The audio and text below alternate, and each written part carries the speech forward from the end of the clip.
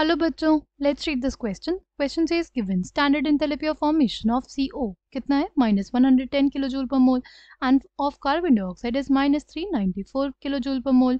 The heat of combustion when 1 mole of graphite Burns is option 1 -110 kilojoule, option 2 -284 kilojoule, option 3 -394 kilojoule, option 4 -504 kilojoule. Right. The key concept for this question is, की concept क्या हो जाएगा इस question का? Enthalpy of formation. Enthalpy of formation क्या होता है? It is basically the enthalpy change. It's basically the enthalpy change which is observed when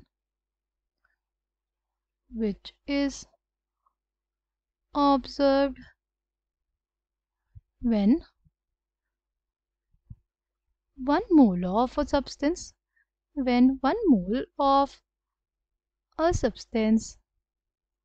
is formed from when 1 mole of a substance is formed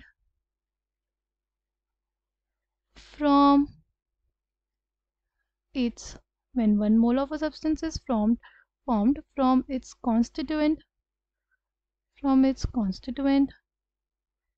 elements in their standard state.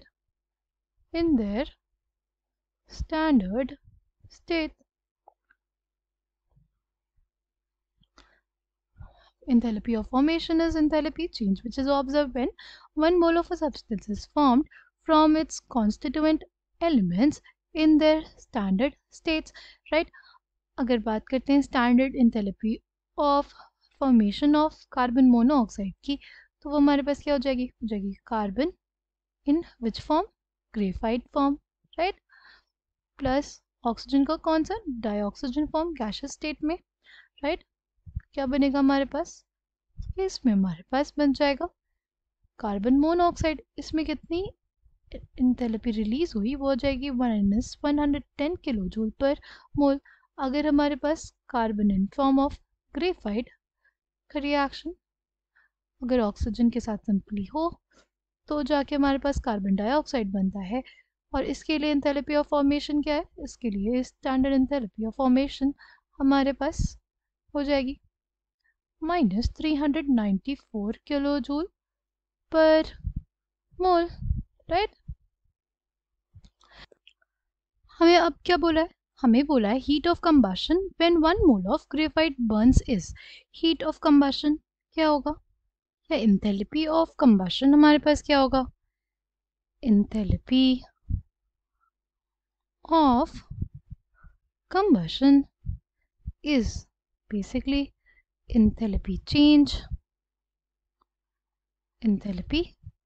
change when 1 mole of substance is burnt in oxygen in presence of oxygen. Right. Oxygen के presence में अगर 1 मोल substance को burn किया जाता है तो जो भी एंथैल्पी चेंज देखने को मिलता है उसी को बोलते हैं एंथैल्पी ऑफ कंबशन. राइट. अगर enthalpy of combustion of graphite देखना हो 1 मोल ऑफ ग्रेफाइट, तो वो किसके बराबर होगा? वो बेसिकली हो जाएगा plus oxygen gives us CO2 gases. Right.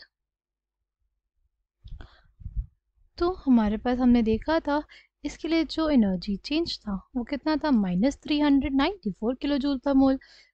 और रिएक्शन भी तो हमारे पास सेम ही है. राइट. ये रिएक्शन भी तो हमारे पास सेम ही है और इसके लिए हमारे पास जो स्टैंडर्ड एंथैल्पी ऑफ कंबशन आएगा या बेसिकली हीट ऑफ कंबशन आएगा वो कितना आ जाएगा? -394 किलोजूल पर मोल. राइट.